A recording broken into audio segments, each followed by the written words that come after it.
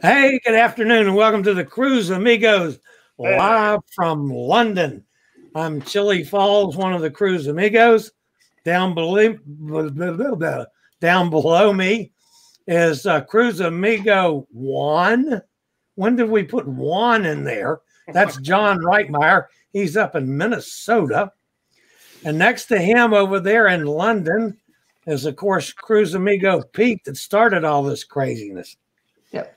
Some of you guys that watch me on my travel and cruise industry news, a couple weeks ago, I had a story about a woman climbing up Chichen Itza and might have been a little inebriated and got arrested. Almost sure. Well, the gentleman that wrote that article is our guest today. So let me introduce you to Carlos Rosado van der Gracht. He's a writer, a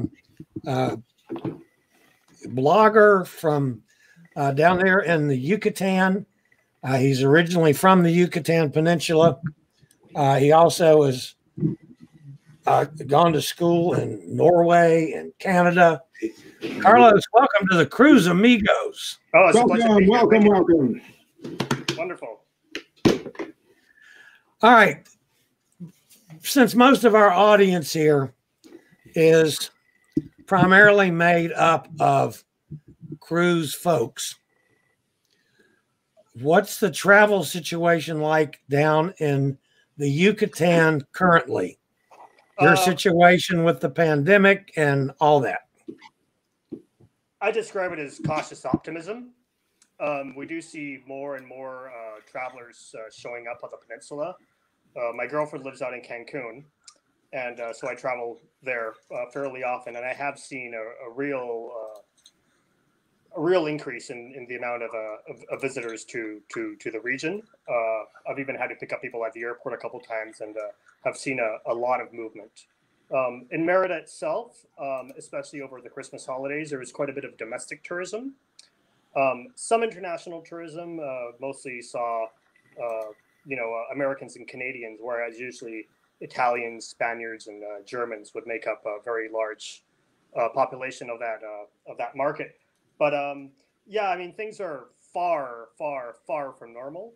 But with the reopening of archaeological sites and some slightly loosening restrictions, we start to see.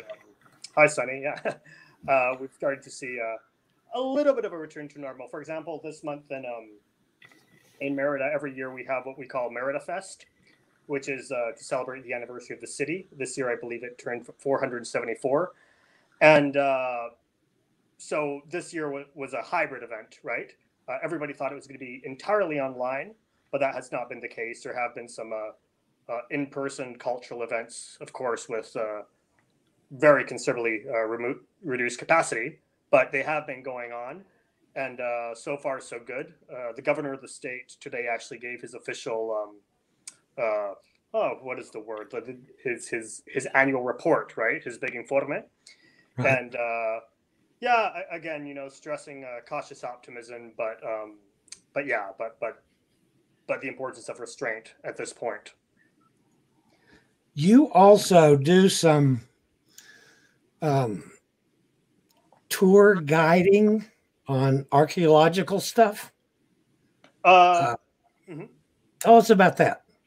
Yeah, well, one of the things I do is it's not so much tour guiding. That is an element of it, but I try to facilitate for people that want to visit remote archaeological sites, right? So that doesn't mean places like, Chichen Itza or Tikal in Guatemala. It means usually these sites which are in the very dense rainforest and take some logistical planning to get to. Right before the pandemic hit, I took a group to southern Campeche and visited archaeological sites in Calakmul in the region of the Calakmul basin, right? So some of those sites you can get to with some effort, right? As just a private person with a car, but some do require 4x4 vehicles and a little bit more creativity, especially if you run into not so good weather. Now, do you find a normal tourist would be interested in that, or is it more of a specialty person like an archaeologist? I mean, it is a niche, but there are quite a few people that are interested in a little bit more authentic archaeology travel experiences. Archaeological parks in Mexico, like Chichen Itza or Teotihuacan in Mexico State or Tikal in Guatemala, are just that. They're national parks, right? And they're landscaped, and things are very much more rigorous, right? A lot of people want the experience of actually visiting an archaeological site where they're in the jungle, where they're going to see exotic wildlife. You can't do that anymore, though, right? The picture we just saw, you can't do that anymore. Yeah, now it's closed. That's before. No. Yeah, it's been well over 10 years. Also, within that pyramid, I don't know if any of you ever had the opportunity to visit before that time, but within, there's also corridors that run inside the pyramid that take you to internal chambers, where there's a jade jaguar figure and a chacmol as well. And that has been closed to the public now since, I'm going to say, like 2006 or something like that. It's certainly been a while. But hi, Carlos. You talk about having visited it. On my first ever cruise, this is going back about just over 5 years ago. That was on the Emerald Princess, and I was doing back-to-back Caribbean cruises. Never been on a cruise ship before in my life. And one of the trips that we could do was to go to Chichen Itza. Yeah, but the actual trip itself. How did that cruise start, Pete? How did that cruise start? We left port and then we went out, basically. Yeah. So on that, I'm just wondering about how you got there. How did that work?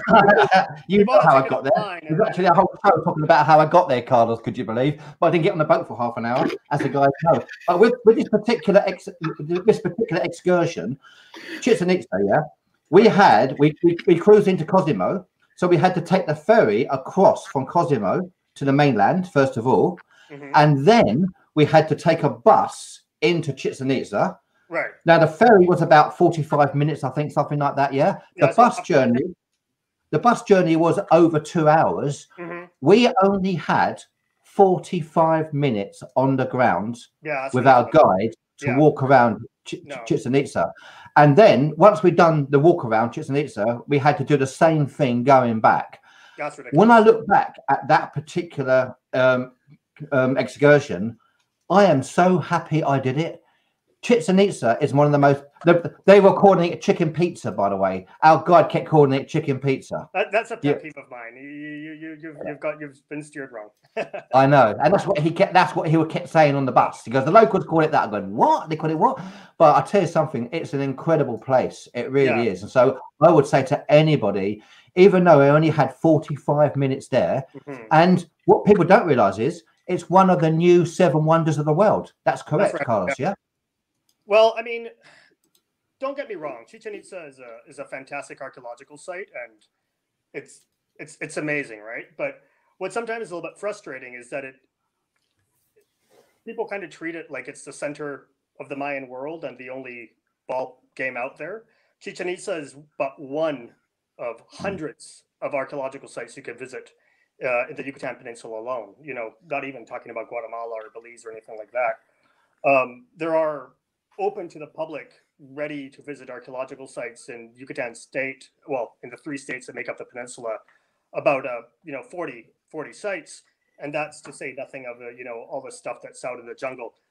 Again, Chichen Itza is great, but it's not the end all and be all. And it is really, by not even any real stretch of the imagination, the most impressive site.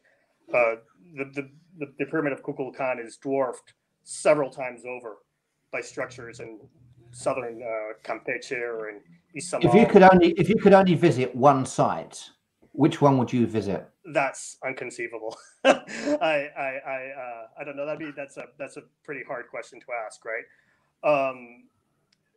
It's also different, and the context, right, is always very unique. Chichen Itza, of course, has the benefit of being pretty much exactly halfway between Mérida and Cancun, which is probably initially why it was kind of chosen for the big restorations and the tourism development, right? There's other sites very near it, like Ekbalam, for example, which in recent years has been getting more visitors. There's also Coba, which is also quite a bit closer to Tulum. It's just about an hour away from Tulum. But asking me which one archaeological site I would recommend is a futile task. Chili, do you see what I've added down there on the bottom? What do I do to it? If you just click that and add it on, there you go. See, now here I can show. Do you see my mouse moving too? I don't see the cursor, but I see the map. There we go. But you see, here's where Pete was over here. Here's Cancun, and here's the big town you're talking about with an M. Mm-hmm. And now I'm just gonna go in, and here's the town starting with a V. I'm not going to try and pronounce these. It's a great town. Yeah. But here's where chicken pizza is going to come up to us here. Chichen Itza. Here we go. Chichen Itza, yes. And there it is. See, I'm going to go out just a little bit to show you that town there. Do you think it deserves the title as one of the new 7 wonders of the world in that case, Carlos? Oh, absolutely. I mean, it is a fantastic example of pre-Hispanic architecture. It is, again, I am not talking down Chichen Itza. Chichen Itza is a fantastic place, and if you have the chance to visit it, definitely go ahead, right? It's just as somebody who's spent so much of their professional life and kind of intellectual prowess, such as it is, thinking about these issues, it is sometimes a little bit frustrating. I did my. It's very commercial, you'd say, in other words, rather than seeing the real Mexico. Well, I mean, it's also just a result of the way the tourism industry is nowadays. When I was a little guy, my dad was a tour guide as well, and we used to take groups out in Cessnas to remote archaeological sites. It wasn't as comfortable. There was a lot longer days, but we'd see toucans and the occasional jaguar, and it was just a much more exciting, less packaged experience. And you can still have that kind of experience, but it really requires that you're more mindful about it and go out seeking it, right? What you do? Are you more expedition really? You're doing proper expeditions. Yeah, we're doing more expedition work. Yeah, it's not like a package holiday really. And my first the first thing I tell people, when they approach me and they're interested, all right, but no whining. Like understand this isn't a luxury holiday. You might see a snake. There's nothing I can do about that, right? It's possible, right? So the rewards are great though, right? But yeah, it's a different kind of tourism than what a lot of people expect, and I always try to be very clear that there are some physical requirements as well, right? Because you are going to have to be able to trek along and yeah. All right, before I get to a really fabulous, well thought out, intelligent archaeological question, I've got to ask an important question. Tell me about shepherd's cake with guacamole. Oh my God. Ooh. God, that looks good. Oh no, that's a bit of an abomination. It was actually a bit of an inside joke. Shepherds. You got the word from carne al pastor, which is a kind of meat that's very similar to what they do in the Middle East on a spit. Yes. And you find that all over Mexico, and that's the pastor meat, which literally translates to shepherd's meat. And then what's the source? What's the source? Well, it's usually pork. Pork, okay. Pork. And then the bun on that is actually a concha, which is a sweet bread. And it's just one of those things. I just opened the fridge and that's what I had, and I threw it together. And needless to say, I sold that from your Facebook page. I just thought it looked delicious. So it's kind of a Krispy Kreme thing. It's kind of a Krispy Kreme. What is that thing they sold in New York? The cronut. It's kind of a cronut, really. Yeah. It was a bit over the top. Oh yeah, there's the chacmol I was talking about earlier, and that is within the pyramid of Kukulkan and Chichen Itza, and those are jade encrusted. Well, it's jade, right? There is no jade natively in the Yucatan Peninsula. That came probably from Guatemala. The Maya maintain very large market networks. Mm-hmm. What do we have here? That's Turkey, actually. Oh, that's you and Turkey. Yeah, I think that might be. Is that one of your expeditions, I should say? No, that's just fun. Other than Mesoamerica, the Gracht. When you have your expeditions, how many people come with you, by the way, Carlos? How many are in your group normally, as an average? Yeah, it really depends on how. 3 to 5. 3 to 5, I'm guessing. It can be. I mean, I have done groups of up to 15 before at the a little bit less challenging excursions. But yeah, oftentimes it is between 3 and 4 people that just hire me privately to do it, because and usually it's something very specific they want to get to, and those people do tend to be a little bit more even more niche than just the average person who wants to go off and visit a place like the biosphere. I mean, are they actually hoping to discover things and hoping to find things? No, that'd also be severely illegal to go with that. Here in Mexico, we're very, very heavily regulated when it comes to any kind of archaeological activity. So it's very important to always also be very mindful of that and make sure that that your guests understand, right? Like you take nothing but pictures, right? So they're not going to end up in the British Museum like my ancestors. Were really bad at. No, and I've told them I'll be the first person to rat you out.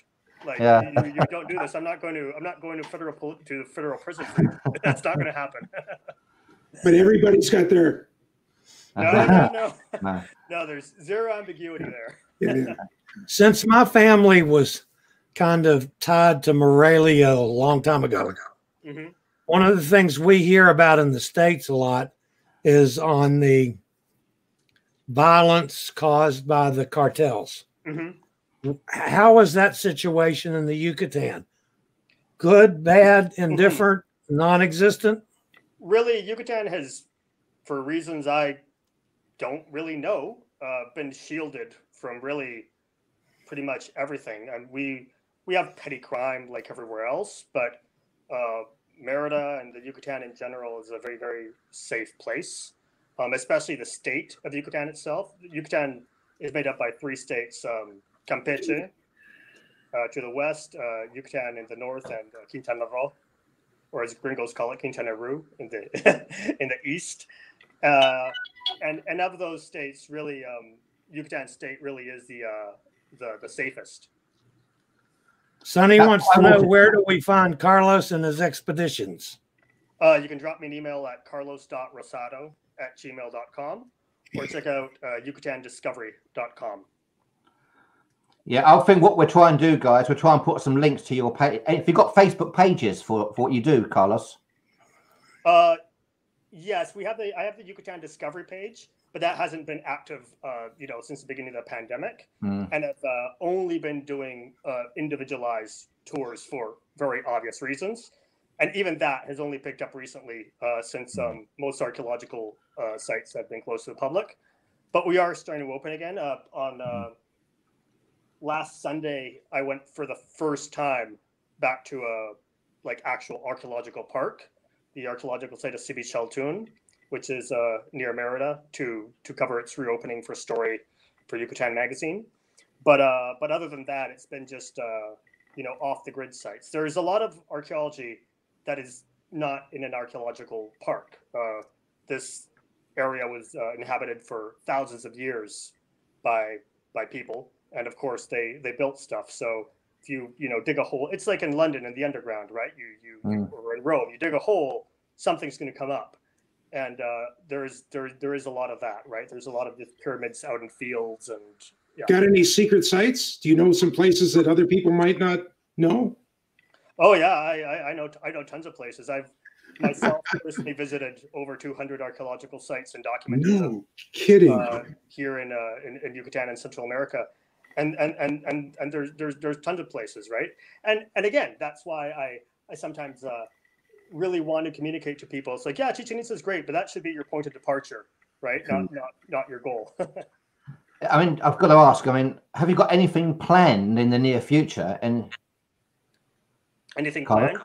Yeah, Yeah. well, I'm hoping that if things go well, I'll be taking a trip to Chiapas in April, and would be visiting the archaeological sites of Yaxchilan and Bonampak along the Usumacinta River, which is the area where Mexico borders Guatemala, and also visiting the Mayan cities of Palenque.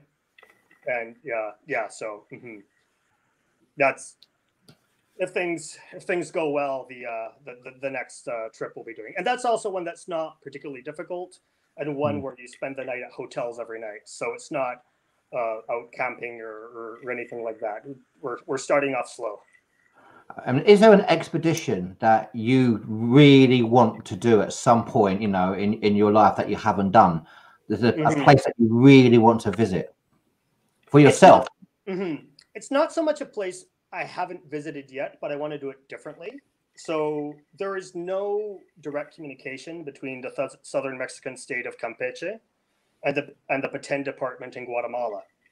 And that region is just rife with archaeological sites. It's just, there's just so much around. And I've had the opportunity to visit those sites before, but I've been airlifted in on a helicopter. And I would love to go by foot from Calakmul in southern Mexico to El Mirador in Guatemala. And that would be quite a hike, and also a little bit ambiguous legally because there's no border there, right? So I'm not sure how that would work, but I just think that would be that'd kind of be the coup de grace, right? Because now where was your starting place? In Calakmul, in Mexico. Spell it for me, please. Calkmul, Calakmul. Yeah. You want me to pull the map up, John? And sorry, you would just give me a second, and then where would your ending place be? Probably Mirador, like Mirador, like it sounds, Mirador, yeah. Spell it though. I'm terrible at that. Spell Mirador.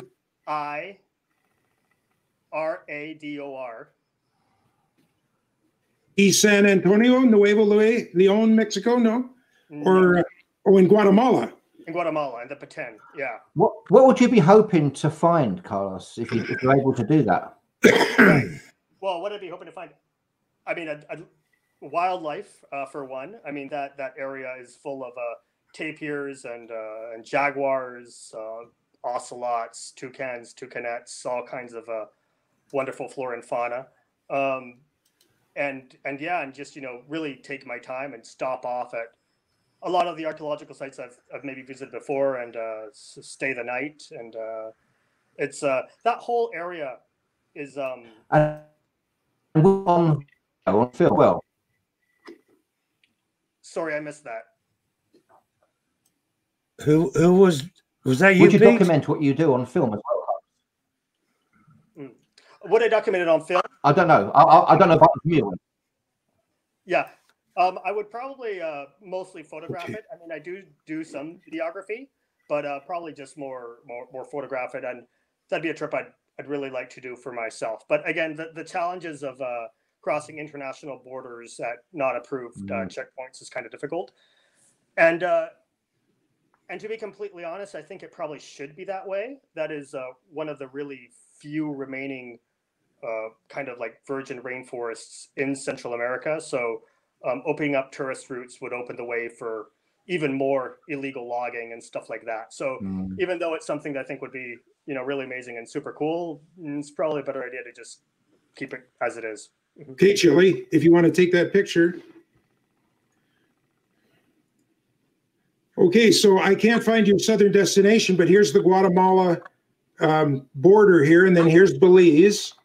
And so here's where you want to start. And I don't find any roads in there at all. There's a road alongside of you here. And this looks like a reserve of some kind, a national park. You'd be walking through. And you'd finally cross a highway here. And then you're literally out in the no man's land. That's right. We'd actually probably start around where that highway is. Okay.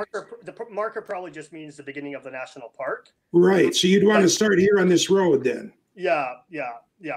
And then pretty much just the destination point would be just like 15 or 20 clicks south of the Guatemalan border. Okay. And you can see here, 20 miles is like down to here. So it's 40 miles from this road here down to the Guatemala border. Mm-hmm. At this view, and then you'd want to go down here to this highway, maybe where Flores is. Would you want to go that far? That's quite different. That's Flores is kind of like the city out of which most trips to Tikal are organized. Okay. And I mean, of course, it's always pleasant to go out that way, but sure, make it as fine as far up as Mirador. Yeah. Wow, it looks like just dense rainforest. Oh, it super is. But that is all. I mean, it's the amount of archaeology in that region is extremely dense.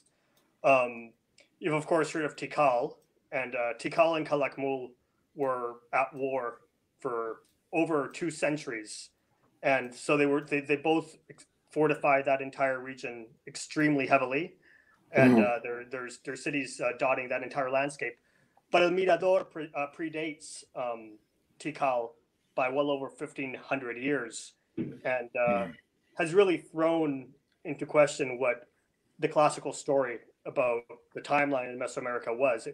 People used to really believe that the Olmec were the mother civilization, but contemporary research has shown that sites in this region that I'm talking about now really predate even the Olmec, and have structures that are as enormous and magnificent as anything in the classic or post-classical periods.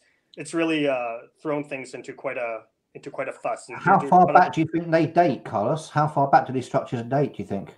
Right. So when we're talking about a site like El Mirador, if we go by traditional chronologies, it would date it in sometime in the very early Archaic period, in which you really expect to find not much more other than pottery and maybe foundations on top of which you build. When we were hunter-gatherers then, basically. Right, basically. But you have pyramids that rival anything else in the rest of the world being built during that period in 2000 BC, right? I mean, it's very confusing. I mean, there's no real way to explain it away. But again, the classical story is that the Olmec is the mother civilization. They created the first writing system, the first calendar, and then other peoples like the Maya took those technological innovations and built their civilization. But really, that seems to be an extremely oversimplified story at this point. Wow, it goes back even further in time. It's fascinating. Yeah. There's a very good reason to believe that. Mm-hmm. Mm. Nikki wants to know, what's the COVID situation like where you are? Well, after the Christmas holidays, we have had a spike. Compared to other regions of the country, we're not doing that badly, but we're far from the point where we should be feeling complacent. We have started vaccinations. I was speaking to my cousin yesterday. She works at a hospital, and she's had her vaccinations. So things are rolling out, and really, overall, people here have been very responsive and very responsible. And we're just hoping that we can be done with this as soon as possible. I did hear, Carlos. I mean, obviously, all these incredible places you want to visit, but there was one place which seems as incredible that you want to go to, and I hope one day you're able to do it. It's a place called Legoland. Is that correct? Yeah, in Denmark. Tell us about it. Tell us why.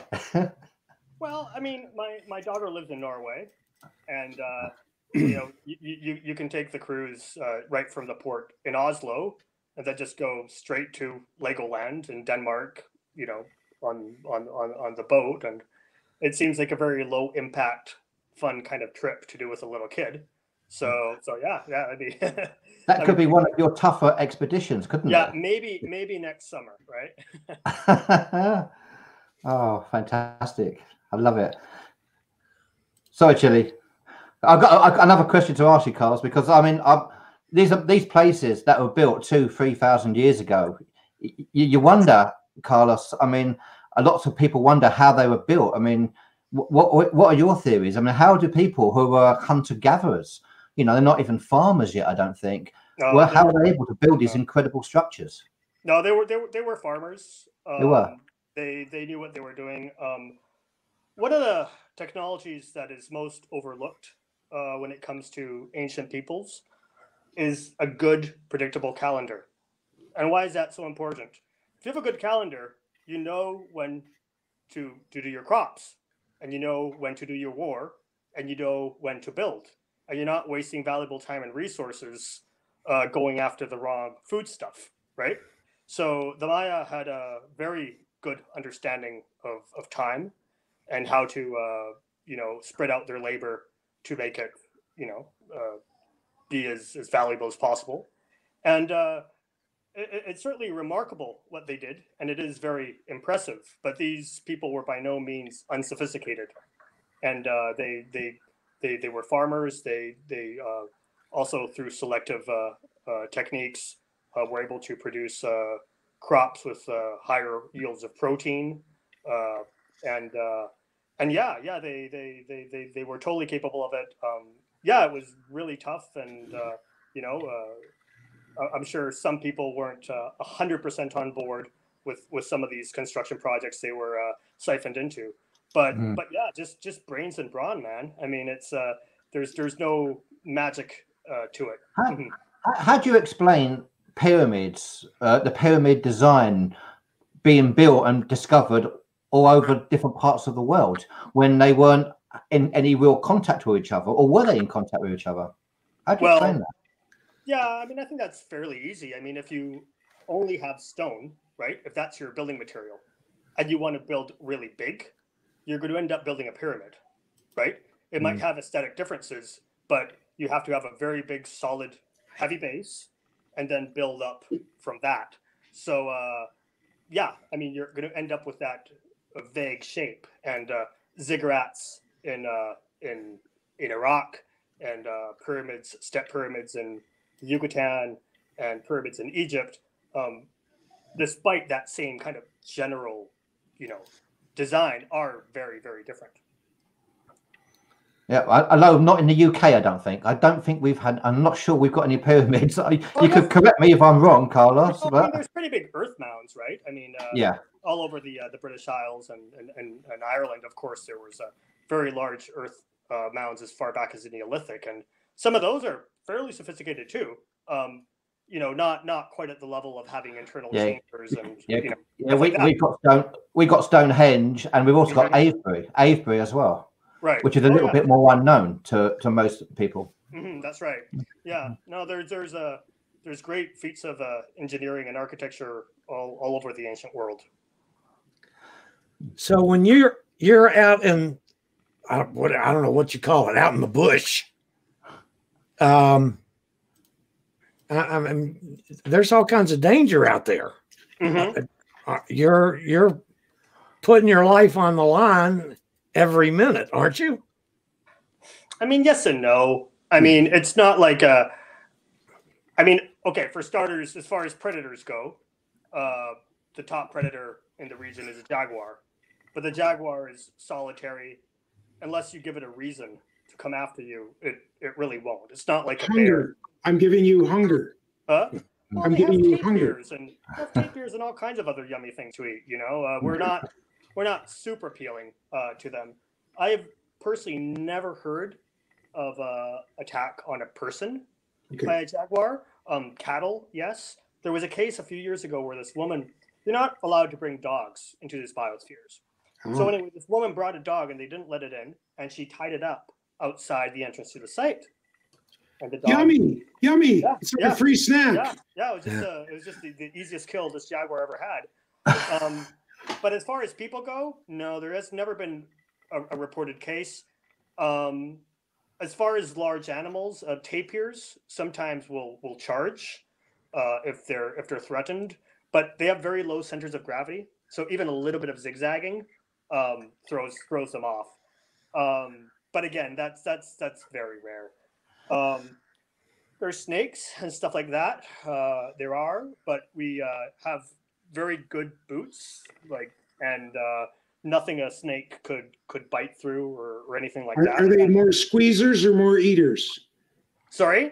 Are they squeezers or biters, the snakes? They're more biters, but I've never had an incident myself with a snake.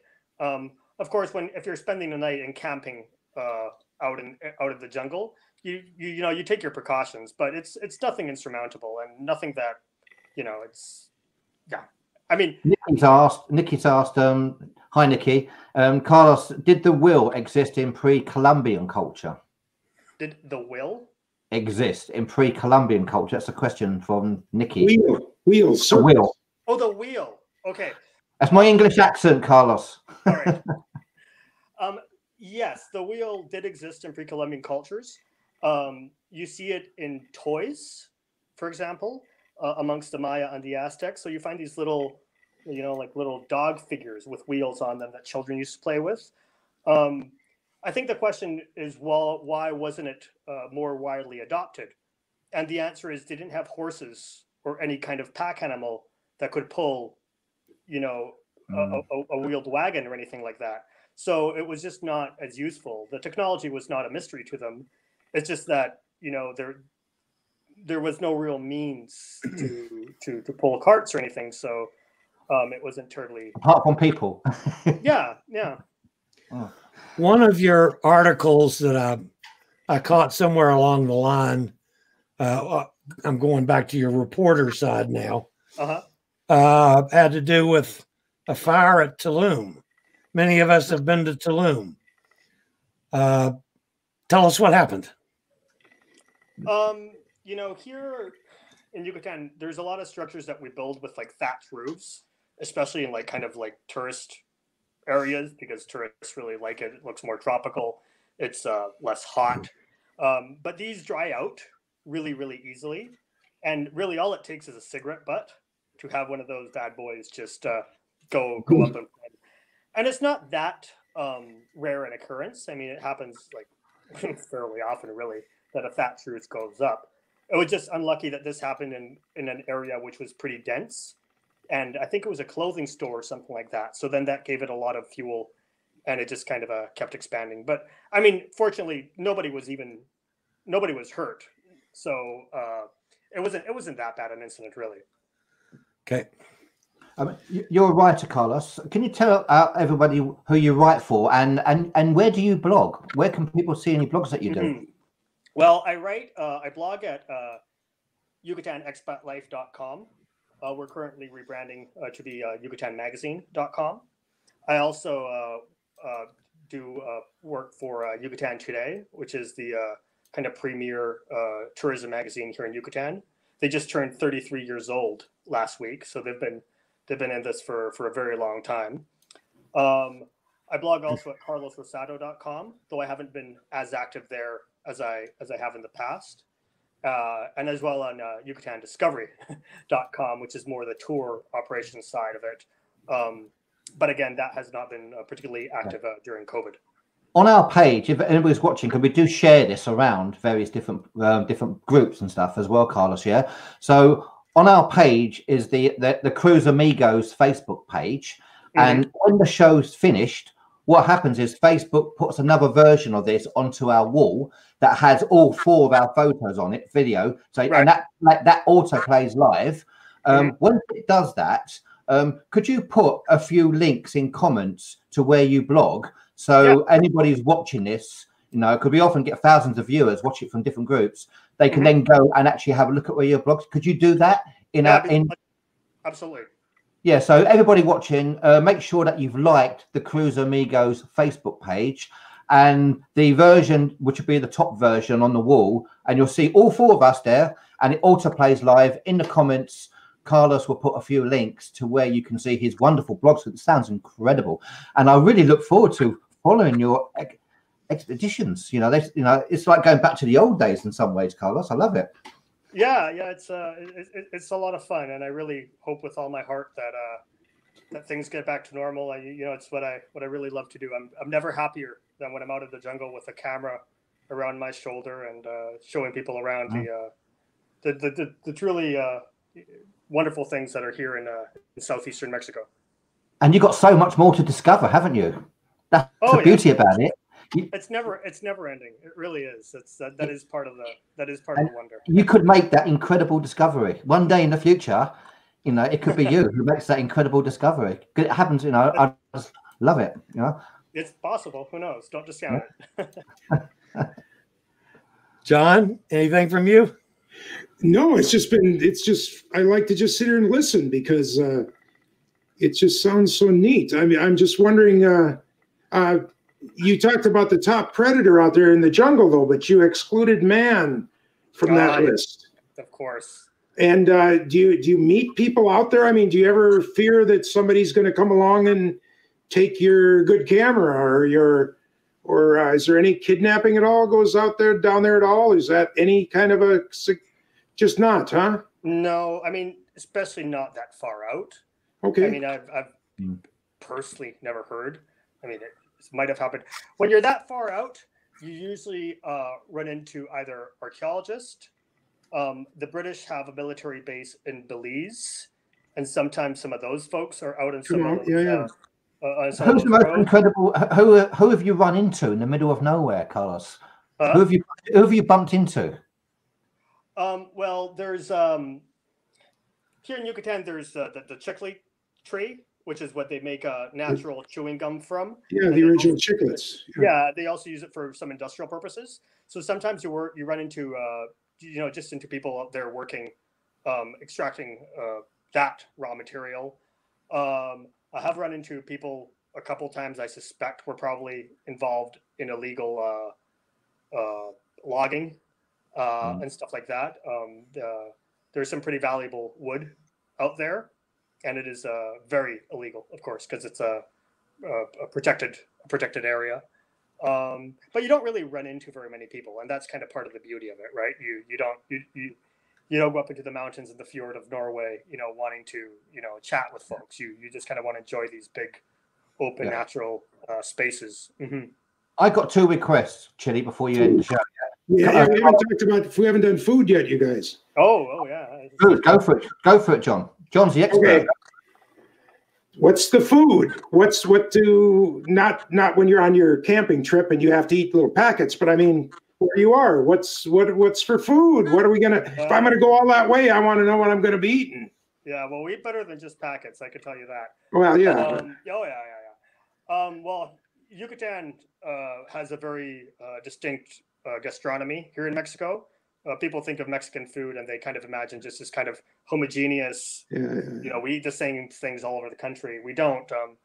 Within the country, I mean, for example, Puebla is another region which, of course, is known very much for its cuisine and its moles and chiles en nogada and stuff like that. Here in Yucatan, a lot of our food, and I actually just wrote an article about this for Yucatan Today. I think it's out, or it'll be out in the next issue. We have a lot of pre-Hispanic influence in our food, a lot of Mayan influence. So you've probably heard of cochinita pibil before.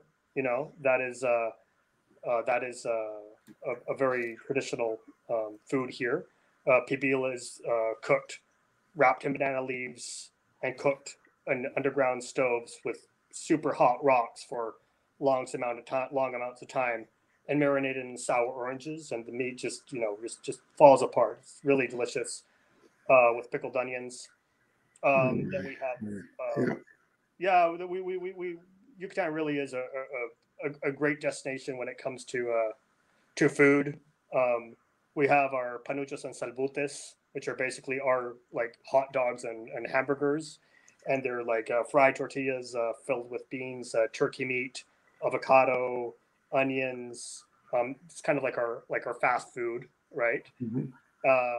Then we have a lot of other dishes which are a bit more of the Spanish influence. So we have a dish which is one of my personal favorites. We just call it frijol con puerco, which literally just means pork and beans. But it's like a stew with pork and bean and tomato and onions and cilantro and radish. And where can I find the recipe to this dish? Huh? Where can I find a recipe to this dish? Send me a message later, and I'll send it along. it's really one of those things that you don't often find in restaurants. Like it's not a sure. Every mother knows how to make it. Exactly. It's something you yeah. But no, this is a great part of the world when it comes to food. That's for sure. Wonderful, wonderful. I want that recipe, absolutely. And I'll make it here, and I'll just be enjoying it while the guys are around the world wondering how I made it. So that'd be great. And you know, whenever you're going to have a new article about something coming out, either send us a message or just jump on here, whatever show we're having, just jump on for a minute and say, hey, I got this coming out and here's the link. Yeah, you know? Absolutely. I publish pretty much daily. But I mean, whenever there's a big one, you know, every 2-3 weeks, just come on with us. Tomorrow, actually, on Yucatan Magazine, releasing an article about the archaeological site of Xcambo on the northern coast of Yucatan as part of our new Archaeology Mondays series, right? Can you put a link to that on the absolutely. As we said on the Cruise Amigos on the messages to this show, so people tomorrow we can click on it and we can have a look at it, and I can share it on our pages as well, Carlos. Wonderful. It's shareable, isn't it? We do all that. And as John said, please, if you've got any of these amazing, expeditions you're going to do, please let us know, and also let us know how you get on in Legoland with your daughter for Norway. That'd be wonderful as well. Absolutely. When you cruise there. Nikki also wants to know: do you use any drones? Yes, I do. I do use drones. In archaeological sites in Mexico, the ones that are federally run, you are not allowed to fly drones. It is prohibited. But as I said, there are a lot of archaeological sites that are just kind of out in the wild here. Even within the city of Mérida, which is a city of 1 million people, there's archaeological remains to be seen all over. It's like in Rome, you're driving along and, there's a Circus Maximus. Cool, right? It's kind of similar to that. What about the new satellite technology, which is discovering hidden sites? Are you using that as well? Do you get access to that? No, I don't use LiDAR. To use LiDAR, you need much more sophisticated drones or directly from satellite. And basically, those are very sophisticated thermo imagers that can, there's minimal differences in the temperature, for example, stone can get if it's been cut by human hands as opposed to just natural processes. So using LiDAR, scientists can detect, just from looking at aerial images where there's large concentrations of materials like carved stone, right? And then if you see enough of them, you say, there's something there. And they're also sensitive enough to penetrate the ground pretty far, right? So, it's an incredible tool. In a way, it's kind of taking a bit of the romanticism away from the exploration, but it's a fantastic tool to have, right? Mm-hmm. Well, I have to tell you, I had no idea the direction this show was going to go today, and this has been, to me, fascinating. So, Carlos, we want to thank you for being with us. This has been just terrific. Please stay in touch with us. Let us know what you're doing. We'll always be happy to promote stuff that you've got going on there. And did we lose Carlos there? No, don't go away. There he goes. Carlos is back. So anyway, that's going to about wrap us up for today, guys. All of you guys in the audience, thanks for being with us. Thanks for all the comments. Thank you very much. Pete and John, thank you as always. Carlos, again, thank you. What a great show. You guys all have a wonderful day. Later, y'all. Thank you very much.